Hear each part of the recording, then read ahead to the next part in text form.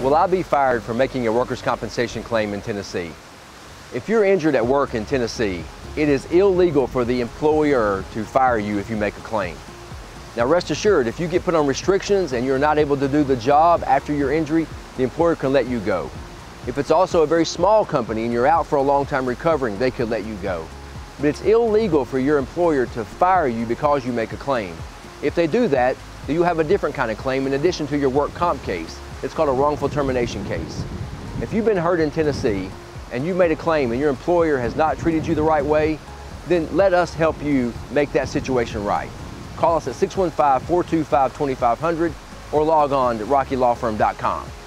You feel like everybody's against you and nothing's coming out right, and you've been hurt. There's somebody out there looking for you, and his name is Rocky. He's a bulldog. He's part of my family. Very, very humble man. And he won my judgment. Rocky will not back down. Rocky fought for me. Rocky will fight for you. Rocky McElhaney Law Firm. We fight for you. Go get him, Rocky. Go get him, Rocky.